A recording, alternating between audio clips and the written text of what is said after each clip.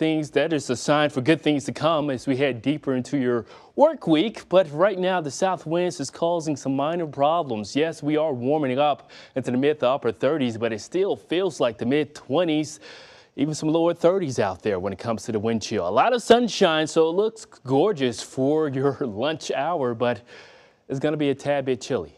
Overall, we're looking at temperatures in the mid 30s right now. We're taking things region wide, but I just want to show you what a warm pocket of air is located down to the southwest. And courtesy of the south winds, that's eventually going to be working its way closer to us throughout the next couple of days or so. Here's the warm front.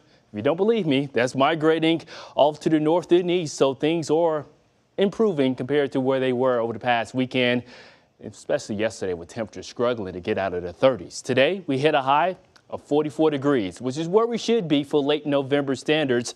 Upper 40s, Lincoln, 47 degrees down to Beatrice. A lot of sunshine, Falls City, a lot of sunshine across the board. Temperatures, they're going to be moderating anywhere between the mid to upper 30s, even some lower to upper 40s, depending on which side of the Missouri you're located. For tonight, it's going to be another cold start, clear skies, north with a light wind out of the southwest, so temperatures eventually cooling into the mid-20s, 24 degrees for morning low temperatures. So things are off to a cold start for your Wednesday morning. Then those south winds will continue. We're warming back up into the mid-40s around this time tomorrow.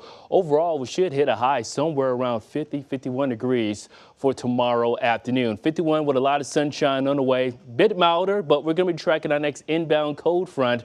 That's not going to bring any significant changes when it comes to our precipitation, but a slight dip in our temperatures is what we have to look forward to. And as we get closer to this weekend, that appears to be our next best chance of maybe some moisture working in as we get closer to this weekend into early next week. So pretty quiet working school week ahead of us with a slight dip in our temperatures for Friday, only a high of 39 degrees.